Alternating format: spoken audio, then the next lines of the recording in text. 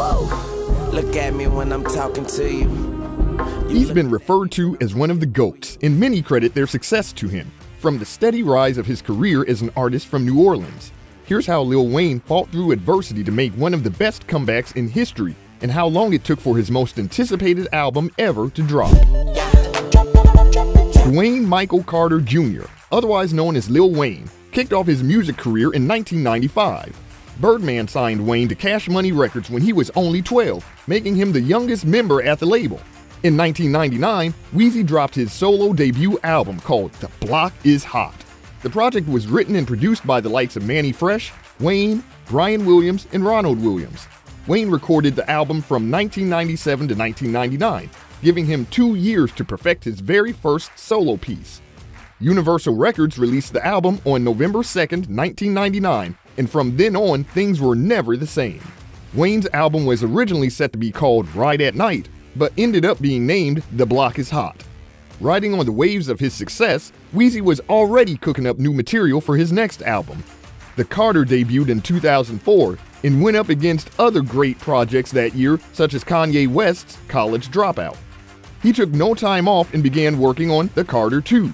Yeah, alter nigga, Nina talk to a nigga. Take a chunk out your body like a shark bit a nigga. Part 2 features artists such as Nicki, Birdman, and Robin Thicke. After dropping a collab album afterwards with Birdman, Wayne went back to the studio to produce an album that would go down as one of the greatest projects ever made. The Carter 3 had other promising acts on the rise, such as T-Pain, Jay-Z, and Babyface. His highly anticipated third studio album dropped on June 10, 2008, despite previous track leaks. Kanye, who at this time had been collabing with prominent artists in the industry, sent Lil Wayne about 20 potential beats to use in his album. Of the 20, only 2 beats made it to the final cut of the album, which were Let the Beat Build and Comfortable. The Carter 3 album sent shockwaves to fans all around, and many referred to it as his best work yet. Needless to say, the album lived up to people's expectations. People praised Lil Wayne for being one of the best in the game after dropping Carter 3, but that title slowly diminished. Straight off the block with it. Eagle Street to be specific. Wayne often referred to himself as a Martian, or someone not of this world.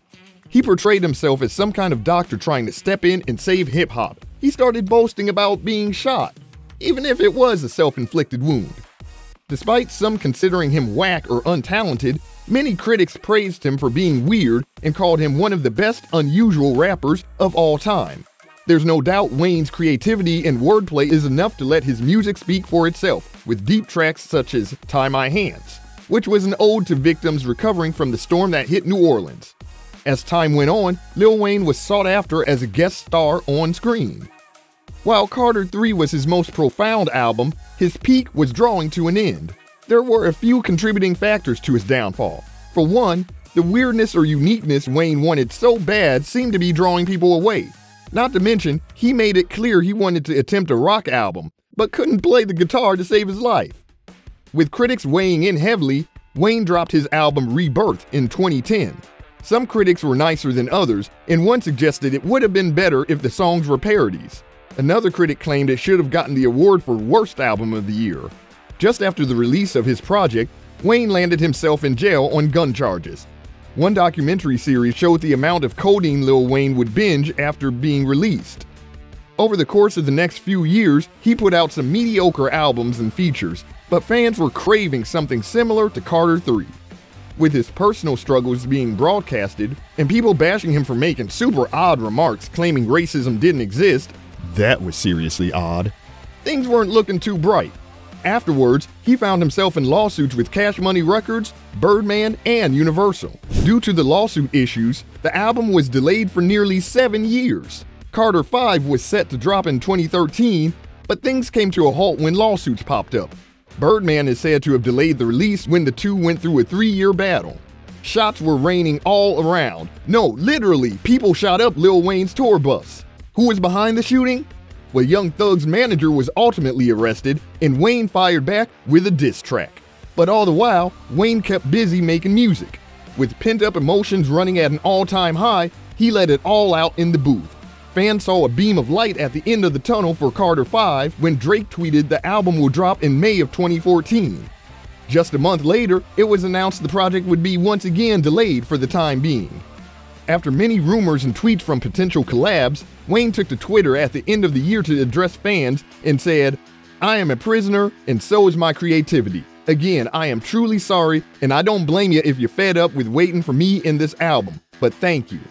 Wayne continued to drop other mixtapes over the years, but none were compared to the one he was sitting on. In September of 2015, after the lawsuits with Birdman and Cash Money came flooding in, Lil Wayne announced the album was complete. The lawsuit brought tension between Birdman and Wayne. Birdman claimed it was all love, and in the bigger picture saw Wayne as his son.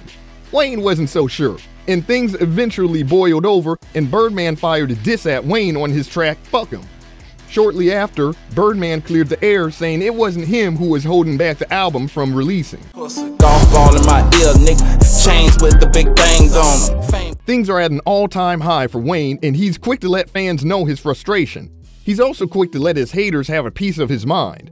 In September of 2016, Wayne took it upon himself to fire back at Birdman in the track Grateful. You are witnessing the bounce back, yeah. In his verse, Wayne said, "They can't put no more Wheezy Baby out. That's that Cash Money vasectomy. If fans or critics weren't aware of the inner turmoil he was going through, Solange's track with Wayne on her single Mad touched on his dark attempts of suicide. Once Wayne was able to get a green light for Carter 5, he contemplated dropping it through other platforms.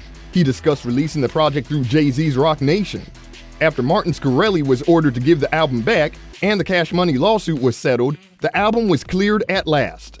In August of 2018, Birdman openly apologized to Wayne for their beef. Given that a few years had passed, the two squashed their beef, and just in time for the Carter 3 anniversary. In September, Wheezy became the sole owner of Young Money, and it was said the Carter 5 would be released in late September. On the 28th of September, the highly anticipated Carter 5 was released by Young Money and Republic Records. Some artists to feature on the album include Travis Scott, Nicki Minaj, Snoop Dogg, and XXXTentacion. For fans, the album was precisely what they had been wishing for. It was one of the most critically acclaimed pieces and debuted at #1 on the Billboard 200. The album received almost 500,000 streams in the first week alone.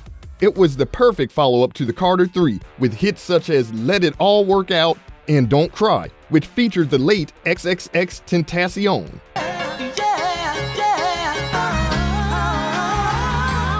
In the early 2000s, Wayne was considered one of the greats, and just because he encountered a few obstacles doesn't mean he stopped being great. Even if he was dealing with drug abuse, prison, and going back and forth from the hospital, he never stopped trying to get his message out there with music. Many were quick to turn a cold shoulder to the slander he'd received from his label and fans. But all the while, Wayne was building up the anticipation and fought for the Carter 5 to see the light of day. From his rise in the 90s to his splash with hit projects, we covered Wayne's diversity as an artist and the obstacles he's had to overcome in his career and personal life. Be sure to let us know your favorite Wheezy track and what album is your favorite. Also, let us know about what you thought about all the beef. Ladies and gentlemen, my name is Lil Wayne.